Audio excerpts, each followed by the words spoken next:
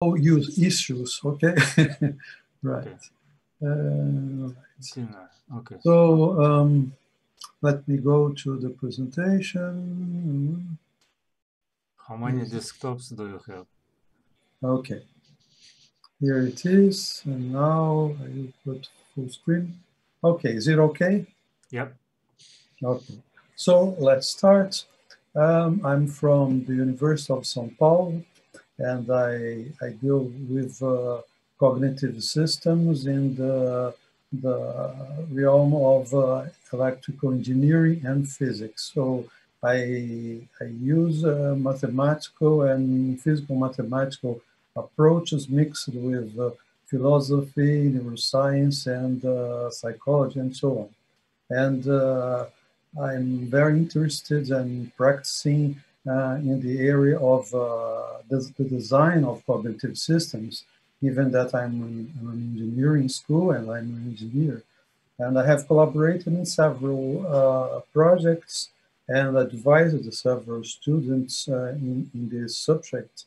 And this led me to identify the issues that are usually common in the design process, okay? So what I'm going to discuss today is about the importance of terminology in expressing the design requirements during project specifications, okay?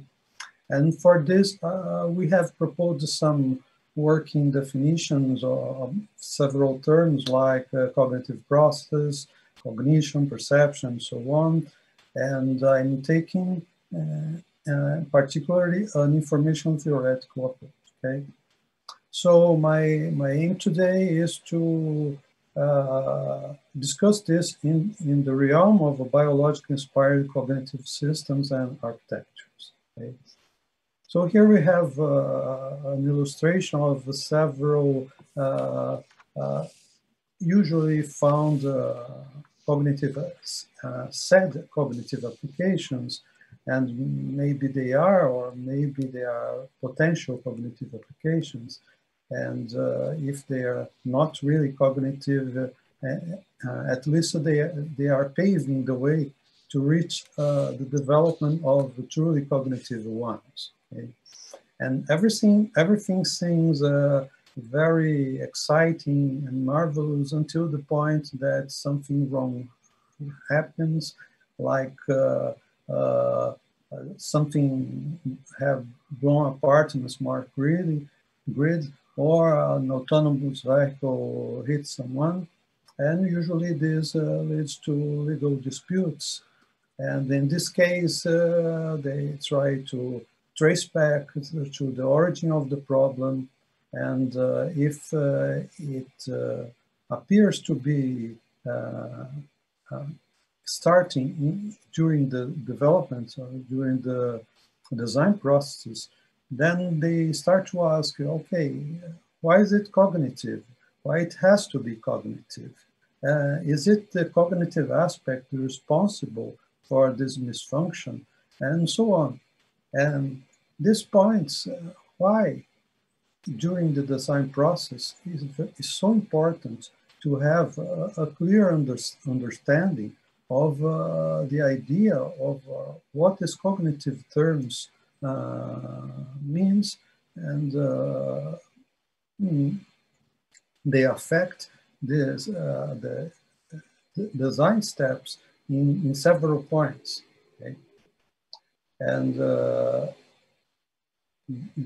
reason usually why the cognitive meaning translating to problems is usually because the terms are not usually clearly stated.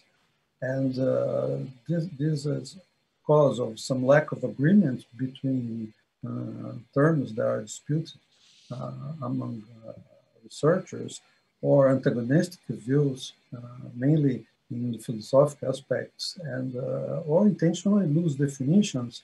I have testimonied several of them during this about 14 years that I've been working in this area specifically. And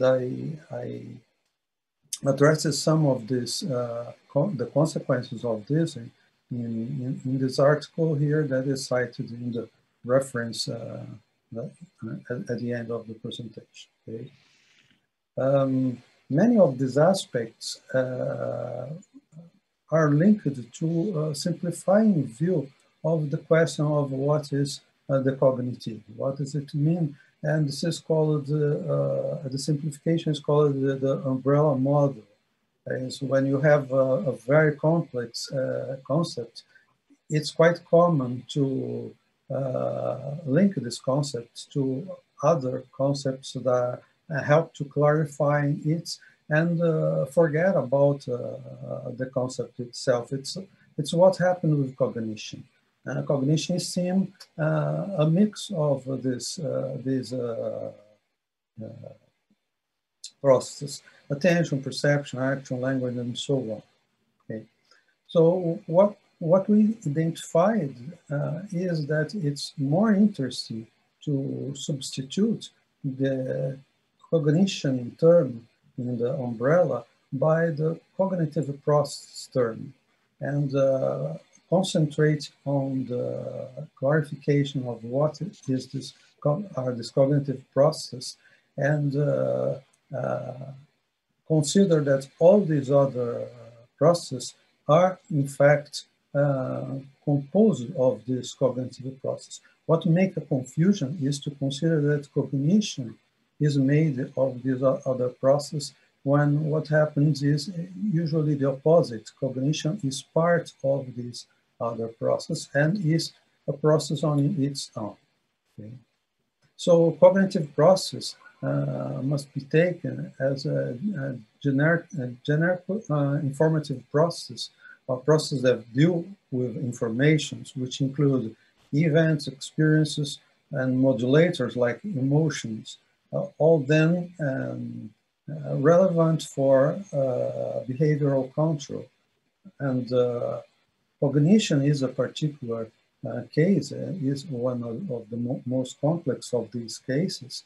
And it's a system of cognitive processes, which objective is to build a knowledge base and focus in the using of invariants among different contexts.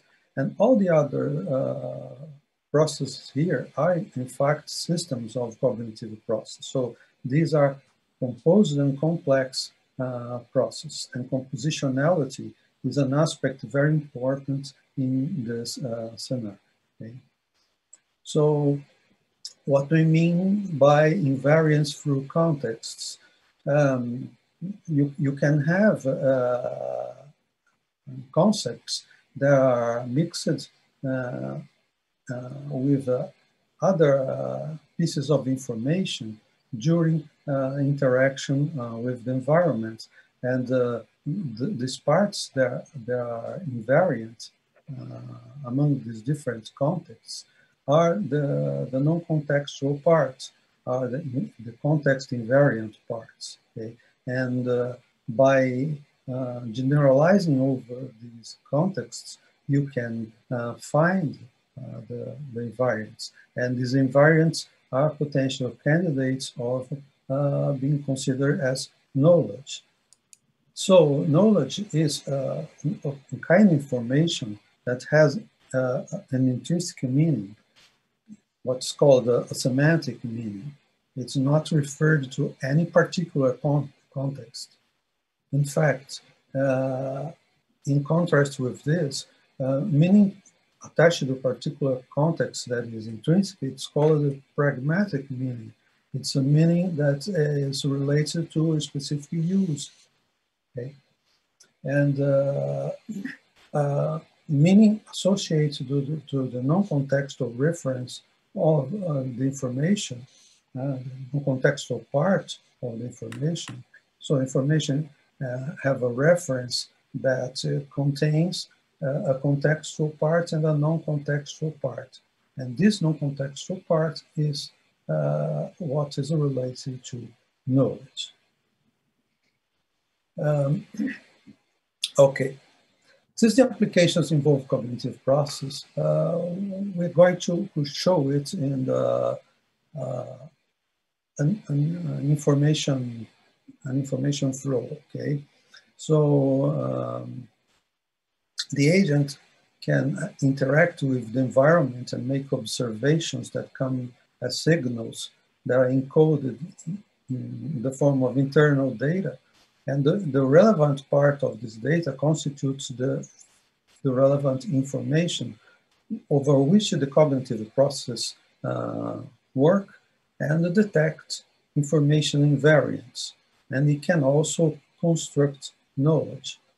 The process of information detection is an iterative process, an iteration over context variations and the detection of possible invariants present there. Okay.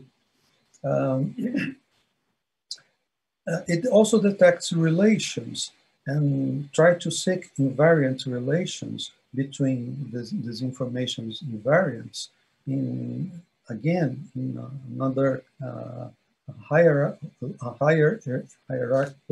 invariance iterative process, okay?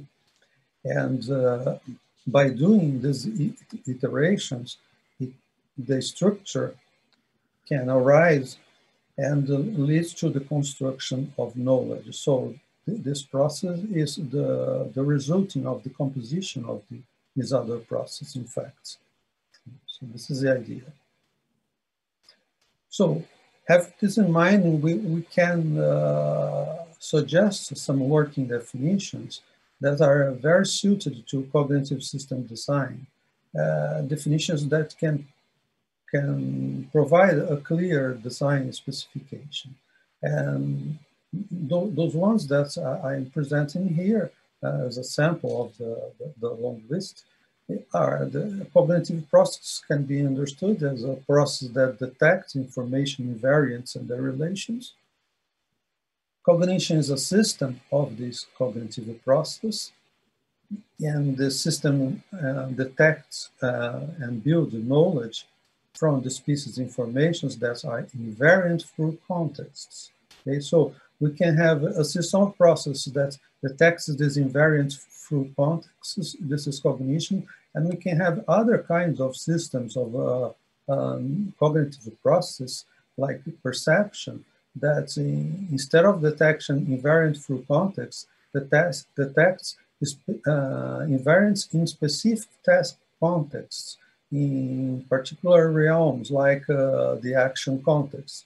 This is why you usually call the perception-action cycle, because they are intimately connected by the action context. Okay, and of course these are these have a pragmatic meaning. Okay, so this is the working definition proposed. These definitions are sufficient for the design. We have tested this idea in an educational scenario at the university in a discipline that we offered every year. And we have classes from 4 years ago to the present. And we have tested with about 30 to 40 students doing projects. And we could appreciate that they have found an improvement by using this kind of definitions. Their projects became more clear and could reach to a good implementation. Okay. Well, however, none of those projects were biologically inspired ones because of the own choices of the students. No one chose to make a biologically inspired project. This is interesting because even having among the students some that came from the biologic sciences, although this is an engineering school, we offer this discipline to all the campus. And for students of the campus and for students that came from abroad, because we have cooperation with several universities like the Technical University of München and Oxford and many other ones, okay? And what I'm going to do now is to consider the aspects that should be considered in order to include the biological inspired systems in this proposal. Okay, and maybe this because it was not explicitly presented. Maybe because of this, the students were not so challenged to choose biological inspired systems. Okay, so the idea follows from the fact that cognitive system specifications are usually dominated by psychological descriptions, and we have to go from psychological to biological descriptions. And this requires that a bridge between the psychological description and the biological should be constructed. And for this, we employed the idea of Nagelian reduction. Ernst Nagel presented the idea of having bridge principles that could be understood as something like if you have a psychological description that psychological state P1 leads causally to a psychological state P2, and you have some correlations between psychological states P1 and some biological states B1 and P2 with B2. By having this bridge principle, you can find, you can deduce or induce a reduction from psychological to biological, so you can conclude that B1 is causally connected to B2 because P1 is causally connected to P2. Okay? This bridge laws so lead to what we call an identification between these correlated states. Okay? And a good example is the case of the grandmother cell. Suppose a child see her grandmother, and the sensation leads to some evoked memory of her grandmother. So this is a psychological explanation. A biological explanation should be, okay, you have some activity in the retina, and this activity in the retina corresponds, leads to an activity on the lower occipital cortex, and in the further region, like the ventral region, ventral pathway, you find a cell that is optimally tuned to that particular stimulus, okay? So we have some kind of bridging here. And the usefulness of this bridging approach is to consider, supposing that now you're going to a psychological explanation, say that the evoked memory of the grandmother also leads to some affective conscious experience. And you can, through a bridge law, suppose that you have a conscious correlate, biological correlate of this affective experience. So you devise an experiment like an fMRI experiment to detect which is where is the area that responds to this affective conscious experience. And once you have detected it, you can use this possible existing bridge laws to connect causally this known phenomena to this new one that you have discovered, because there is this bridging connection with a causal connection supposed in psychological terms. Okay, I'm not entering these details now. Sorry, just want to point, you are talking for 20 minutes already? Already? I think so. Oh no, I think it's 15. Okay, anyway, I'm finishing. Okay, so this is why I'm not considering here. I only was to mention that this was not a purely statistical inference because you have causal phenomena related, so you have to recur to logics also. Huh? And what you have here in the biological case is that you have a token identity, and this token identity that is the cornerstone of the functionalist approach can be transported to the idea of having a biologically inspired artificial system, because it reproduces the same functionality of a biological working in an artificial system. So this is the consideration that we must do here. Okay?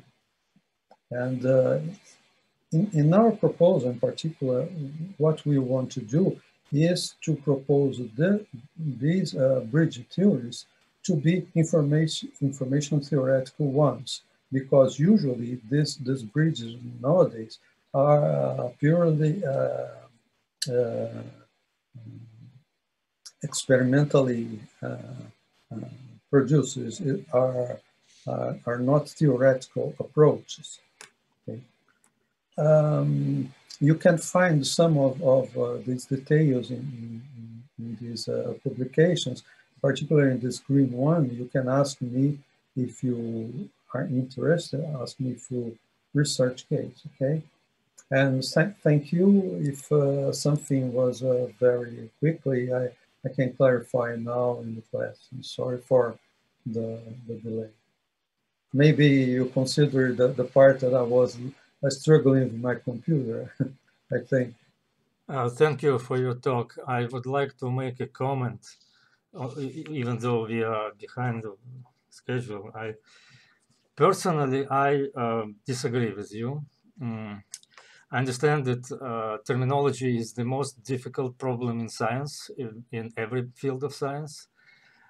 And in this field in particular, I find all kinds of terminology in different schools. In the US, in Russia, now I see in Brazil, they all are different. And I heard, last week I heard somebody else given their definitions. So I just have to explain that the term cognitive architecture emerged historically as referring not to an architecture, but to the entire agent.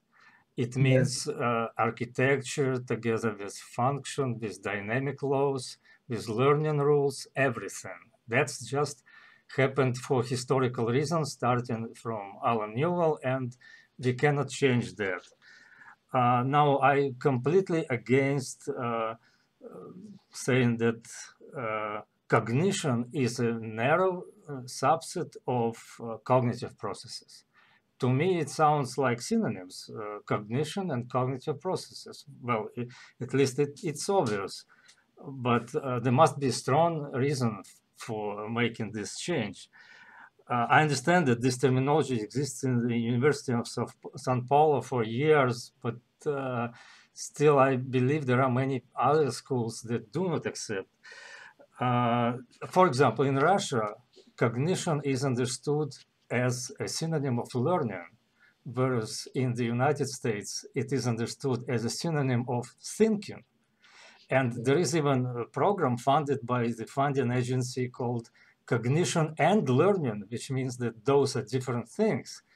For Russian scientists, that's one and the same thing. And that's funny because I cannot change their mind. Exactly points to the issue is because of this bubble of terminology that we can have problems in the future. So what I'm proposing is that we take a new start and begin to examine if we can have a neutral terminology. Yeah, but please let me finish, okay? So I am against this particular change, this particular choice, and because there are other better traditions, I believe. Like you say, you talk about perception action cycle, which to me is called the cognitive cycle and includes perception, cognition, and action necessarily. Now, well, regarding invariance, well, you call that information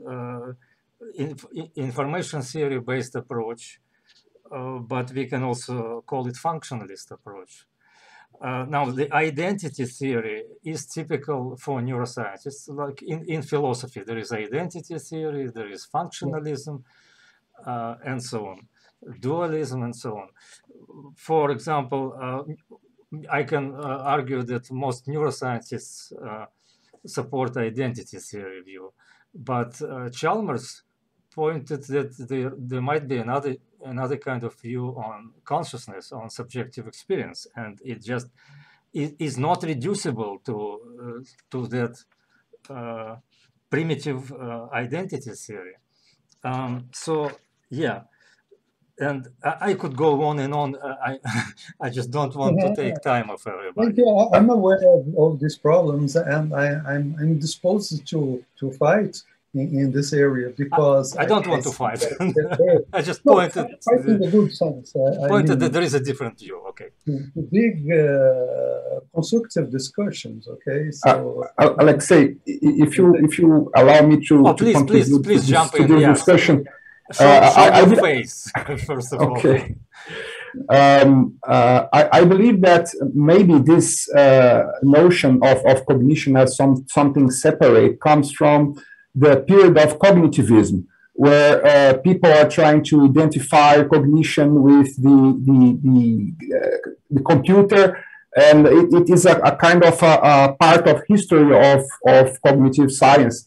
But when Maturana and Varela brought the idea of embodied situated cognition, where they explain the importance of perception and action for cognition, I believe that there was a change in how people understand the thing. And so cognition started to incorporate perception and action inside it. So depending on how you were trained at the beginning, if you are trained in the cognitivism tradition, you have this tendency to understand that cognition is a separate thing. If you are more alike to incorporating embodied situated cognition from Maturana and Varela, then you accept better that perception and action are part of cognition. So I believe it's there are two traditions, and I believe that Joao maybe is more inclined to the first kind of tradition that understands that cognition is a separate thing that deals only with symbols and symbolic processing and things like that. But this is just a hypothesis for how this idea emerged and appeared in the community. And I would say that even if in São Paulo they think like that, in Campinas, which is also in Brazil, we think on the opposite direction. So it's really something that is very much akin to the traditions, schools within cognitive science. At least that's my view. So I see that even in Brazil, there is no unique view on this topic. No. I have a lot of discussions with Joao about that, because we are always fighting in a good sense, because he has this position, I have the opposite position, and we are trying to convince each other that we are thinking differently. But I believe that this is because of this tradition from cognitivism in philosophy of mind. This is what brought to this situation. Mm-hmm. Okay. I don't know if you agree with me, João. Probably not. Anybody else, please add to this discussion. I'm strongly linked with electrophysiological people and people that deal with neuroscience. So this is a very common, a quite common view in neuroscience, not the cognitive neuroscience, but the electrophysiological neuroscience. Okay.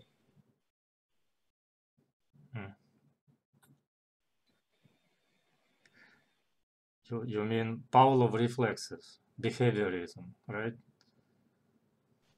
Yes, more or less behaviorism. Yeah, so that's the past, I believe, for half of the humanity at least. But yeah, does anybody else want to add a few words? Artemy, you are the next speaker? This is why you showed you up? Yes, just because of that. And you don't want to say anything about this debate? That's complicated because nobody knows what a cognitive architecture is. So different researchers. I have my definition. I have my definitions. I don't want to impose them on everybody, but I agree. They are different from yours. Yeah. I agree. Yeah. Thank you anyway. Okay. So we can, I guess, switch